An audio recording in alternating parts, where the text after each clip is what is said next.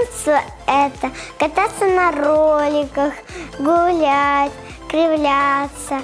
И еще мое достоинство – играть с Тёмкой. Свобода – это знаешь, что все на свободе. Когда что-то освободили, новую дорогу или дом новый построили. Это значит День свободы. Я свободный, потому что меня опустили самого до светофора идти. Свобода – это когда можно идти домой. Я свободная в том, что я могу, когда вырасту, отводить Тему в садик. Достоинство – это могут люди что-то потерять.